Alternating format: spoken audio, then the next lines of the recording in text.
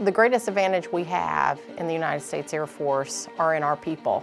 And so we need Air University to develop our airmen to be the very best versions of themselves, and that's through not just only professional military education, but also the courses that Air University provides and the officers that they select through ROTC. Air University is how our Air Force develops and grows and builds strong leaders from year 1 to year 6 to year 8 to year 10 to year 12, or however long it is. Air University really is at the core of establishing a foundation in leader development and education that ultimately gives us the kind of airmen that we need for the next 10, 15, 20 years, 30 years to come.